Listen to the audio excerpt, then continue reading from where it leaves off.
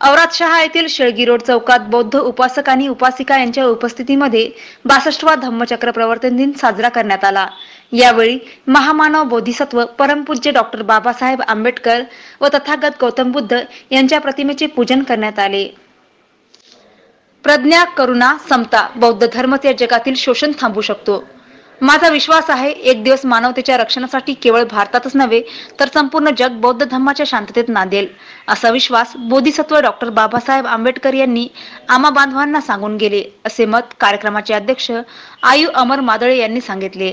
हा कार्यक्रम यशस्वी करण्यासाठी औरतशहा येथील बौद्ध उपासक अमर मादळे, दलित गुगले, अमर राहुल मोरे, भुई, रणजित पात्रे, नारायण कांबळे, विशाल कांबळे, दिगंबर कांबळे, बबलू गोरे, सोमनाथ कांबळे यांनी परिश्रम घेतले व स्वतः गुलबर्गा येथे जाऊन दर्शन केले।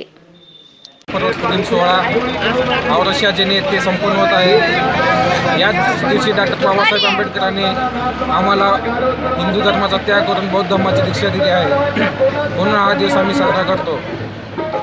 आज गुलबर्गा, कर्नाटकमध्ये गुलबर्गा जाण्यासाठी लातूर जिल्ह्यातून मोठ्या प्रमाणात बौद्ध बांधव कर्नाटकमध्ये जात असतात, म्हणून या ठिकाणी त्यांना चहा व नाश्त्याची सोय करण्यात येत आहे।